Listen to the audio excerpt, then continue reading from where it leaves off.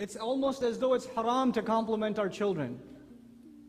It's almost as though it's forbidden. You can't say, you look nice today, you look so good. Great job on the test. I'm so proud of you. You're doing wonderful. Keep it up. You can't say it, it hurts. It hurts too much. For Muslim men, sometimes it's very painful to compliment your wife. It hurt. I understand, it hurts in the liver, right? There's a particular spot over here in the ribs. Sharp pain happens when you compliment your wife. I understand. So the moment you compliment her, to ease the pain, you have to say something mean right after that. Right? So you say to your wife, the dinner's pretty good. Could have used more salt. Like, you have to balance the equation all. You can't just say something nice. And that's what she says. Can't you just say something nice? You ever heard that before? That's with your wife. But with your kids, it's even harder to say nice things.